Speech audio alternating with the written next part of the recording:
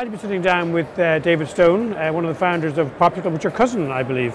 Tim is actually the brains behind it. Yeah, he's the brains. I can't take so what any are you credit then? for it. I don't know. I was going to say the brawn, but I don't know. No, it came out. It was Tim's concept. But you have a few other businesses, don't you? Yeah. So we have. We're in the food business, so Yeah. we have brands that are Pit Bros, which is a barbecue, so a casual Yeah. restaurant in Dublin too. And we have a brand that's probably 12 or 13 years old now, which is Burritos and Blues. So Yes. it's had its ups and its downs. But And you've always been with Tim, the pair of you? yeah, myself and Tim. And how did that start as cousins? How did you float that idea? It was actually, we had Burritos and Blues started in Dublin on Wexford Street in Yeah. 2010. And Tim was in college in UCC.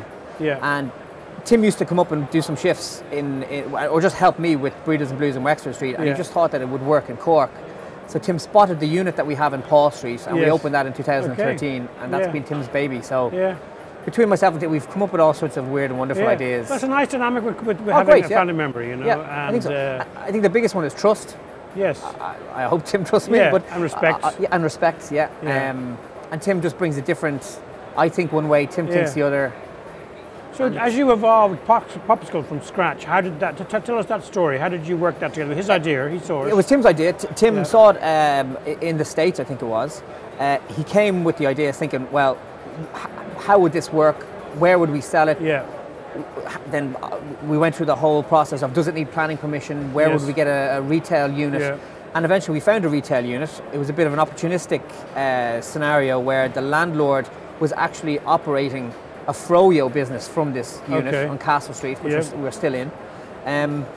He had all the equipment, everything ready, and we just brought our sort of knowledge around staffing, food, all that sort of good stuff. We created the brand, and really we just sort of kicked the ball around a bit until we opened it. We opened it on the coldest day in 2020, which was sometime before Christmas, in the middle of a lockdown, and it's gone from there. We had a really good summer this summer. July, August, September, we had huge sales to the sort of horse box, the coffee shops coming out of horse, that sort of culture. We got 25 wholesale customers, and we just thought, wow, well, maybe our model isn't actually retailing this, it's wholesaling it to retailers who know retail better than we do.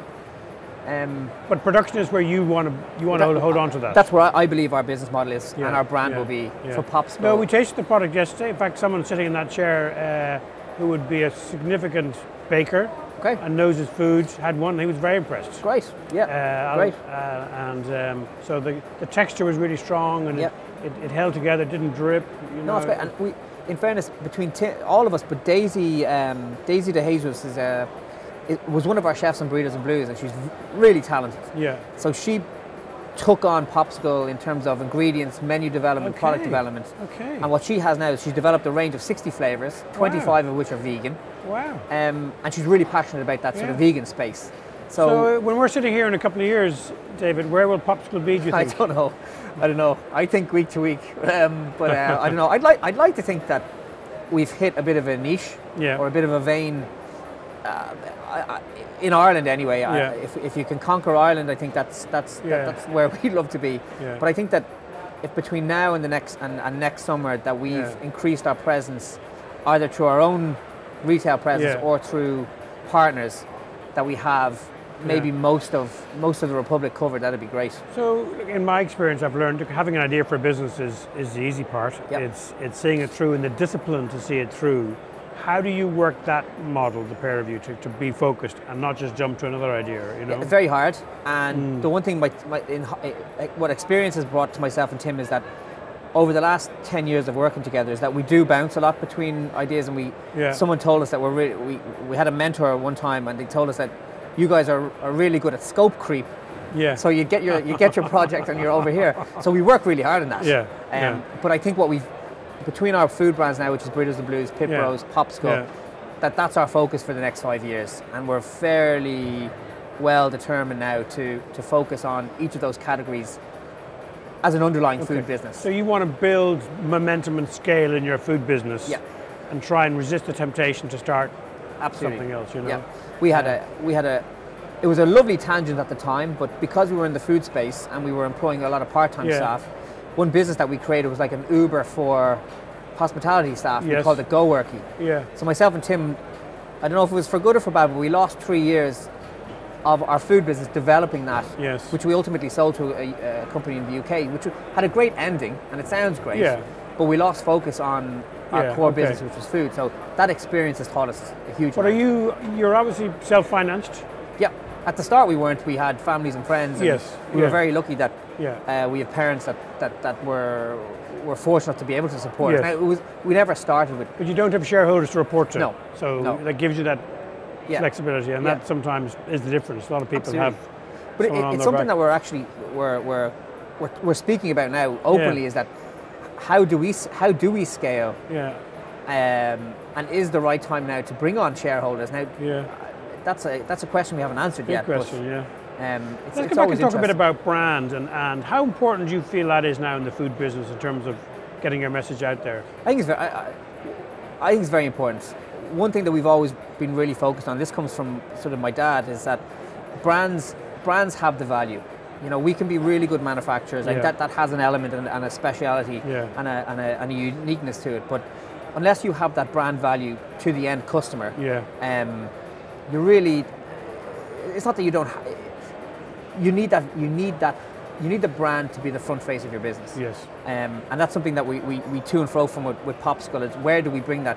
Because we do have the capability now to own brand a gourmet artisan Popsicle, but we really want to focus on... But have you got an instinct for brand yourself? An instinct? Instinct for brand, I'd like to think so, yeah. Okay, very good. I think I know what looks well, what communicates well to an audience. And what will make an emotional connection. Absolutely, yeah. And for me, I could be overly focused on fonts, for example, or iconography, or we would call that anal, but you're fine. I was going to say anal, but I didn't know if I could. But that sort of stuff, to me, I'd always look at that first rather than how we're actually going to produce it, for example. Okay.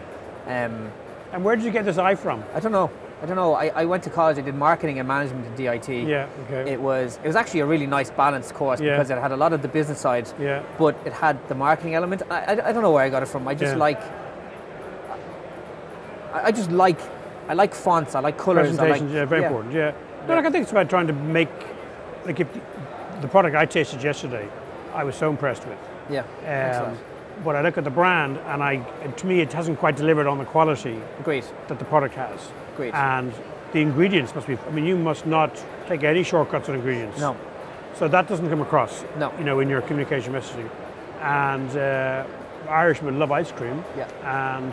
But you've definitely got a vein. I tell you, that was like homemade. I was so impressed. Yeah, and genuinely, and this isn't, usually you get the sort of odd bullshit from a brand, but that is like, we hand make those mixes from scratch, and they're put into a production machine that essentially freezes them. Yeah. But I do agree with you, that's one thing that, when we started that brand, December 2020, so it's really, really young, but we're, in terms of sort of the characteristics and the underlying messaging in that brand, we're way short of. And we've actually learned that lesson the hard way to our retail stores, because we've definitely, there's time to fix it, but we've sort of come up slightly short. So that is part of the next evolution between now and maybe January next year. Growing pains. Growing pains. You mentioned accountants and your father being an accountant earlier, and my accountant gave me advice when I was a young man. He said, look, always go out and get in harm's way. Yeah. If you're not getting in harm's way, you're not doing business, mate. Yeah, for sure. And worry about the consequences afterwards, you know. And I think it takes a certain mindset for that. It does. And I know in my experience, we've gone through the ups and the downs and the middles, and it really is now. We sort of went like that. Go and make mistakes. Be really aggressive. Then we realised how lucky we were to have what we had, and the sales and customers and loyalty that we had. And now you sort of think, well, it takes so little to screw that up, so maybe reduce your risk a bit. But we're sort of, next year we sort of set our minds of, let's go out and start making mistakes again, shout about it and see where we go. You're still relatively young in your career, and feel old, and you've achieved a lot, but what advice would you give to a young startup, maybe not necessarily in food, but maybe in food? What are sort of 3 things you'd really think they should focus on early doors that they might not think of, I think I can't remember the exact phrase you used there, but sort of get out there and get in harm's way. Yeah, get in harm's way. Put yourself in front of people. There's no right answer to anything. If someone asks you a question, I would say, in my experience, we never We've never lied. We've never told a fib. If someone asks us a direct question, we give them a direct answer. Yeah. From experience, I'd always try and make sure that you have your numbers right. So albeit you want to be out there in front of people making mistakes and getting out there, just make sure you have your numbers right. Yeah. So there's no point in trying to think you can sell something for €2 when it's going to cost you €2.05. You know? So make sure you have your... Very good. My dad has a saying, what's measured gets done. Yeah. So as long as you're looking backwards on how you're doing, that's it. And I get a sense you're having a bit of fun. You're enjoying this. Well, I just love variety. I know I mentioned earlier on that we want to stop hopping around. Yeah. I love that we're able to have 3 different brands that have 3 different messages, that have 3 different offerings, but essentially our food businesses. Yeah. You know, and we have to deliver the quality. The guys in the kitchen need to deliver really good quality produce, and our front of house have to deliver really good experiences. And no matter what brand you're selling, if it's chocolate, if it's whatever, you need to be delivering that. Very good. David, really nice to sit down and talk with you, and really enjoyed that, and we should follow your progression with real interest.